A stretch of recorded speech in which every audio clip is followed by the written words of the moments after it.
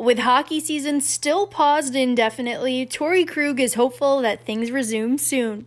The Bruins defenseman speaking on a conference call Tuesday about his hopes of when and how the NHL season will resume.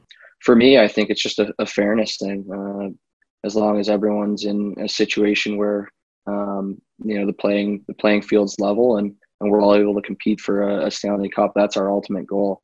I don't know how it's going to play out. I think none of us will, but it's almost a great opportunity to get creative and see what we can come up with. One thing's for sure, the time away from the rink has led to Krug missing his teammates. I just miss, the simple conversations, seeing what Pasta's wearing when he walks through the door and wondering what kind of mood, Chris Wagner's going to be in, or seeing Chucky and his big smile walk through the door every day and try to make sense of what comes out of Jake DeBrusk's mouth. And there's just so many things that you miss from a day-to-day basis.